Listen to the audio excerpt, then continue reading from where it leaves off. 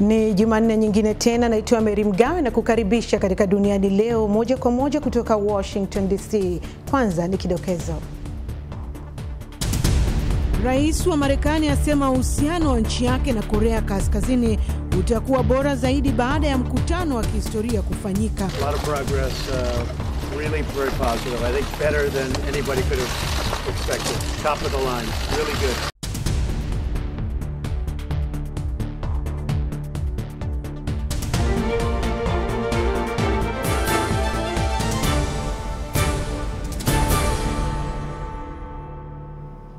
Tunaanza na taarifa kuhusu Rais Donald Trump na kiongozi wa Korea Kaskazini Kim Jung Un wamemaliza mazungumzo ya kwanza ya kihistoria kwa kutia saini hati ambayo haikuelezwa inahusu nini. Trump akizungumza baada ya kutia saini hati hiyo amesema ameridhika katika mazungumzo na wameanzisha uhusiano mzuri kati yao. Nafikiri pande zote zitafurahishwa na matokeo haya. Kuna kazi kubwa imefanyika na maandalizi makubwa pia. Nataka kuwapongeza watu wote kutoka pande zote mbili. Waziri Pompeo pia na timu yake wamefanya kazi kubwa. Akiulizwa ikiwa atamwalika Kim Washington, alijibu bila shaka. Kim naye kwa upande wake amesema wamekubaliana kuacha nyuma yaliyopita na kufungua ukurasa mpya wa uhusiano. Kabla ya kutia saini, Trump na Kim walikutana kwa mara ya kwanza na kupeana mkono asubuhi katika hoteli ya Capella kwenye kisiwa cha mapumziko cha Sentosa huko Singapore. Hapo tena wakakutana ana kwa karibu dakika 40 kabla ya kutoka na kukutana pamoja na wajumbe wao wa vyeo vya juu. Katika mkutano huo kulikuwepo na mawaziri wa mambo ya nchi za nje na wakuu wa usalama wa taifa wa kila upande. Miongoni mwa maswali muhimu ni namna ya kuangamiza kabisa silaha za nyuklia za Korea Kaskazini, kuondolewa kwa wanajeshi wa Marekani huko Korea Kusini, swala la raia wa Japan waliotekwa nyara, kuheshimiwa haki za binadamu Korea Kaskazini, kuondolewa vikwazo na ushirikiano wa baadaye kati ya nchi hizo mbili. Na hapa studio naungana na mhariri mtendaji wa kipindi cha Africa 54 hapa VOA na mtangazaji Vincent Makori kuzungumzia kuhusu mkutano huu wa kihistoria. Vincent, kikubwa sasa kinachotizamwa ni mwelekeo baada ya mkutano huu. Nini kitafuata sasa?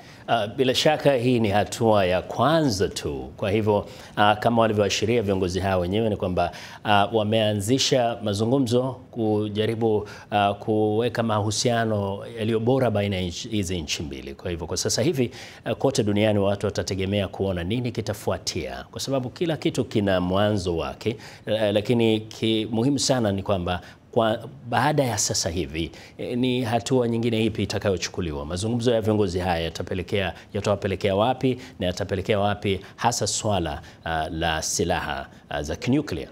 Inaelezwa kwamba vikwazo havitaondolewa kabisa mpaka pale makubaliano ya kuangamiza kabisa silaha za nyuklia zitakapofikiwa. Je, matumaini yakoje? Kumbuka kwamba Korea Kaskazini inahisi kwamba hadhi yake imenyanyuliwa sana kwa sababu ya kuwa na umiliki wa silaha za kinyuklia. Kwa hivyo mtihani hapa ni mkubwa sana kwamba je, Korea Kaskazini inaweza kukubali kwa kweli kuangamiza silaha zake za kinyuklia? Na mtihani hapo ndio utakuwa mkubwa sana, kwa sababu historia ya Korea Kaskazini ni kwamba imekiuka makubaliano ambayo iliafikiana na madola ya kimataifa. Kwa hivyo kwa sasa hivi kwa kweli ni kitu ambacho huwezi kubashiri. Inabidi kutizama katika siku zijazo na itabidi kusubiri mpaka pengine miaka kadhaa. Na bila shaka ni jambo linalozungumziwa sana na dunia nzima, Vincent. Na sijui uhusiano huu sasa, je, wachambuzi wanasemaje kuhusu swala la uhusiano wa nchi hizi mbili?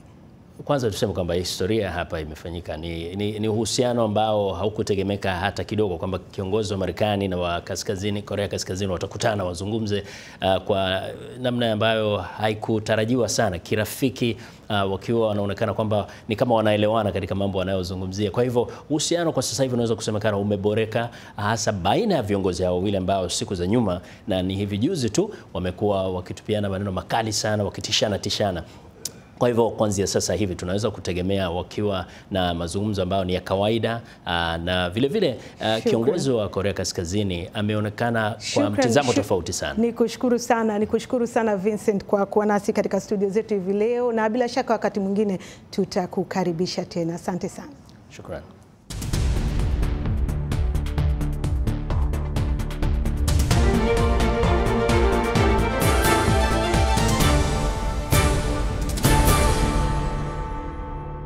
Spain imekubali meli ambayo imbeba wahamiaji 600 kuingia kwenye mpaka yake baada ya meli hiyo kukataliwa na Italia na Malta. Waziri Mkuu wa Spain Pedro Sanchez, ambaye amekuwa ofisini kwa muda wa wiki moja, ameamrisha meli hiyo ikubaliwe katika bandari ya Valencia iliyo mashariki mwa nchi hiyo. Jumla ya watu 629 wakiwemo watoto 100 wasio na wazazi wamewasili kwenye pwani ya Italia wakitumia meli ya Aquarius. Mwanasheria mkuu wa Marekani Jeff Sessions amewanyima kibali cha hifadhi waathirika wa unyanyasaji wa nyumbani na makundi ya magenge. Ufafanuzi mdogo wa neno hifadhi huenda ukawanyima nafasi maelfu ya watu wanaotaka kuingia nchini Marekani.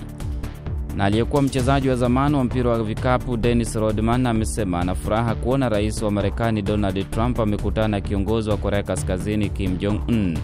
Rodman amesema ni vyema kwa nchi hizo mbili kushirikiana na kwamba Rais Trump anastahili kupongezwa kwa kuchukua hatua ambayo wengi waliona kuwa ngumu. Na katika habari nyingine, huko DRC, wafuasi wa kiongozi wa upinzani Jean-Pierre Bemba wamefurahishwa na uamuzi wa mahakama ya kimataifa ya ICC kumuondolea baadhi ya mashtaka kiongozi wao. Katika mahojiano kwa nyakati tofauti na VOA, wafuasi hao wamesema wana matumaini kuwa hivi karibuni Bemba ataachiwa huru na kushiriki katika harakati za kisiasa nchini DRC. Miongoni mwa makosa yaliyokuwa yanamkabili Bemba ni pamoja na uhalifu dhidi ya binadamu, uhalifu wa kivita na ubakaji. Kosa lingine linalomkabili Bemba ni uingiliaji kati wa sheria kwa tuhuma za kuzungumza na baadhi ya mashahidi wa upande wa mashtaka. Kufunguliwa kwa Bemba kutatusaidia kuleta wafuasi wake wengi kujiunga tena kwetu, kusudi tulazimishe chama cha Bwana Kabila kuweza kuachia watu wengine kuongoza societe civile kutayarisha uchaguzi ile ambao tumeendelea kuita kwa Kifaransa transition sa Kabila. Tunafurahi sana kwa sababu ule uzito wake wakati unakuja ongezeka katika wapinzani wetu wa Kongo, hawatawahi kukubali kumshindikiza na wao kuacha. Ni kusema kwetu sisi majority tunaona kwamba wao watakuwa tena na wakandidati mingi na sisi tutakuwa na kandidati wetu mmoja, na huyo mmoja atapiga wote kwa sababu hawataweza kuungana. Tutupie jicho Mombasa, ambapo mji wa kitalii wa Old Town nchini Kenya ni wa kihistoria na wa kipekee Afrika Mashariki na Kati kutokana na utamaduni wake wa wenyeji wa zamani walioishi hapo kati ya karne 18 na 19. Hata hivyo, wakati ambapo shirika la kitaifa la kuhifadhi turathi nchini humo NMK linapendekeza harakati za kuhamasisha umma jinsi ya kuhifadhi mji huo wa kale, baadhi ya nyumba zinakumbwa na tishio la kubomoka na kuhatarisha maisha ya raia. Salma Mohamed yuko hapa kutusimulia zaidi. Hii ndio hali halisi ya maisha katika eneo hili la mji wa kale maarufu kama Old Town. Utakutana na majumba makuu mengine yakisalia kama magofu. Majumba haya yanakadiriwa kujengwa miaka 600 iliyopita. Halmashauri ya turathi za kitaifa nchini, National Museums of Kenya, inatambua eneo hili kama turathi ya kitaifa. Na hivyo basi, kulingana na halmashauri hiyo, ni kuwa ukarabati wa aina yoyote sharti uambatane na sera zilizopo. Sisi tunakubali nyumba kama 25% mpaka 30% inaweza kubadilishwa. Na hususan tumetoa uhuru wa kubadilisha ndani. Lakini wanapobadilisha lazima watumie mafundi wetu. Kama inavyoonekana, nyumba nyingi hapa zipo katika hatari ya kuporomoka. Na hili ni wazi kutokana na nyufa zinazoonekana dhahiri. Kama njia ya kuzuia madhara zaidi, miezi michache iliyopita halmashauri hiyo ya turathi za kitaifa ililazimika kubomoa moja ya nyumba kongwe za kihistoria ambayo ilikuwa katika hatari ya kubomoka. Kila tunapoishi tuishi na uoga, na jambo la pili kwa sisi ni wakaazi na hizi ndio nyumba zetu, so hatuna mahali pa kwenda. Licha ya hatari hii, maisha bado yanaendelea, kwani wengi hapa wanatambua eneo hili kama kitovu cha vizazi vyao. Vizazi sahii vinakwenda vikibadilika, na sahii tuko karne nyingine, na baadaye pia vitakuja vizazi vingine. So ni bora vile vizazi vetu baadaye vikija wajue kuwa kulikuwa na vizazi vetu vilivyokuwa zamani na hizi ndio nyayo zao. Hivi karibuni halmashauri hiyo ya turathi za kitaifa kwa ushirikiano na serikali ya jimbo la Mombasa walianzisha mpango wa kuboresha mji huu kwa viwango vilivyowekwa, ingawaji wakazi wengi hawakubaliani na mpango huo. wanadai kuwa hauna faida kwao kama wakazi. Tuambiwa tusitengeneze, wao ndo wanafaidika. Sisi tutafaidika nini? Hakuna chochote tunafaidika. Kwa miaka mingi wakazi hawa walitegemea kipato cha utalii, lakini kushuka kwa viwango vyake kumesababisha umaskini, na sasa wanaitaka serikali kusawazisha hili. Salma Mohamed, VOA, Mombasa.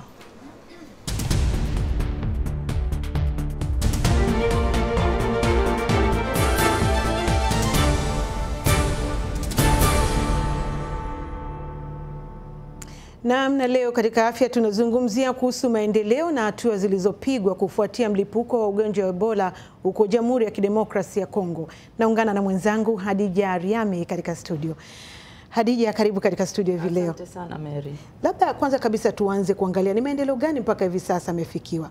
Maendeleo yaliyopatikana hivi sasa nchini DRC ni kwa mujibu wa shirika la afya duniani WHO kwamba kuna dalili nzuri kwamba ugonjwa wa Ebola unaelekea kudhibitiwa, na hii wanasema inatokana kwa sababu wamechukua hatua mbili. Awamu ya kwanza imefanyika kulenga zaidi miji na vituo vya mijini katika kuzuia ugonjwa huu wa Ebola usisambae, na hatua ya pili ilikuwa ni katika kuwapatia chanjo watu, na hasa katika maeneo ambayo yamekumbwa na Ebola.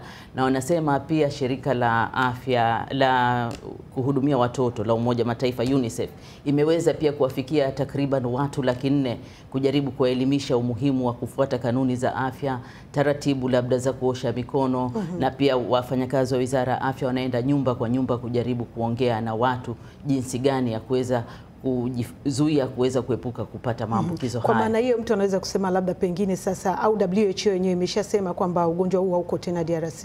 Upo DRC lakini bado haujakuisha kabisa, lakini kwa dalili, kwa jinsi kasi inavyoendelea, inaonekana kwamba unaanza kudhibitiwa, kwa sababu kwanza ulipoanza kesi zilikuwa nyingi, lakini mpaka sasa hivi hakuna kesi isipokuwa ni kesi moja tu ambayo ilitokea Alhamisi iliyopita katika eneo la Itopi katika Iboko. Una mji mmoja mdogo huo ambao unasemekana uko karibu na mpaka na Congo Brazzaville. Kwa hiyo huko ndiko ambako imeonekana kesi moja, na hiyo kesi wameweza kuidhibiti. Kwa hiyo wanasema dalili ni nzuri zaidi sasa hivi. Vipi kuhusu changamoto? Kwa sababu unajua katika kampeni kama hizi changamoto huweza kutokea. Na changamoto ni kubwa kwa sababu katika huo mji wa Iboko kuna tatizo la miundombinu. Hawana maji, hawana umeme. Kwa hiyo wafanyakazi wa afya kuweza kufika huko ni changamoto kubwa.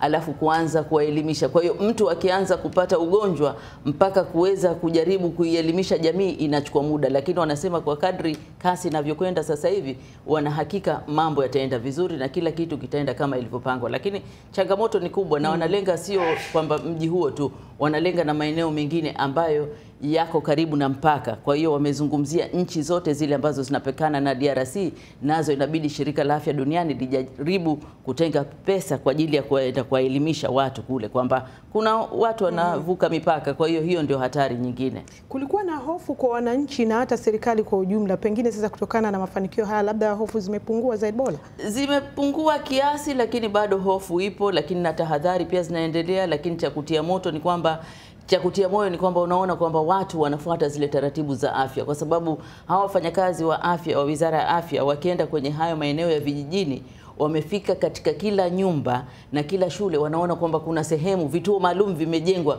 kwa ajili ya watu kuosha mikono, kuhakikisha kwamba wanafuata taratibu zote za afya. Na siku hizi ukienda kukutana na mtu katika maeneo hayo, hamna kusalimiana, kupeana mkono. Habari gani nzuri basi, wala hamgusani. Kwa hiyo wanaona ni dalili nzuri sana. Shukrani. Nikushukuru sana Hadija kwa nami katika studio hivi leo. Basi mtazamaji, ni hayo tu kwa leo kutoka Washington DC. Naitwa Mary Mgawe, kwa niaba ya wenzangu wote. Tuonane tena kesho katika kipindi kingine cha Duniani Leo. Shukrani.